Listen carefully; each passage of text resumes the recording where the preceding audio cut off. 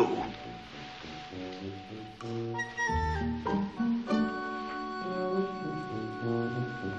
Oh, you must be the new kitchen maid. I hope you can cook.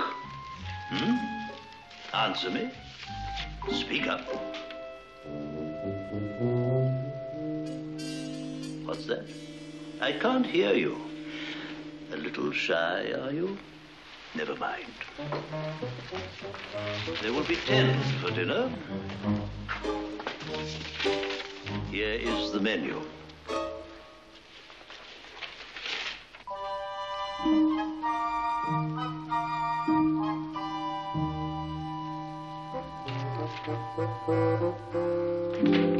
Is that understood?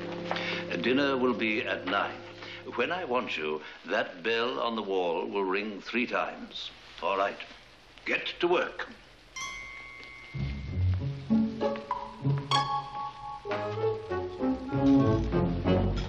Hello, hello. Hello, hello. Operator. I am saying hello, hello. It's dead, sir. What? Who is? Who are you? The butler, sir. The butler, eh? I thought as much. That phone has been out of order for the past week, sir. Is that a fact? And I put it to you that this wire has been snipped not 1 hour ago, as you can plainly see. What is your name? Benson. Your little jest escapes me. I am Monsieur Milo Perrier. My chauffeur was injured by a falling gargoyle while standing outside in Chinese footprints. We rang the bell. A woman screamed. A mouse ran by us through the door. As you can plainly see, I miss nothing. Since we cannot call for a doctor, I will need a cold compress for my chauffeur and a cup of hot chocolate for me. N'est-ce pas?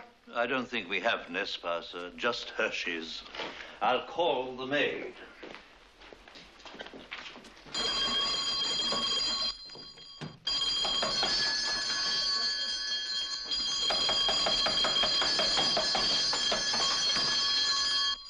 I'll fetch it for you myself, sir. In the meantime, if you'll be good enough to follow me to your room. Get up, get up.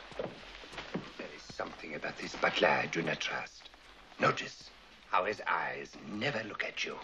He's blind, monsieur. Nonsense.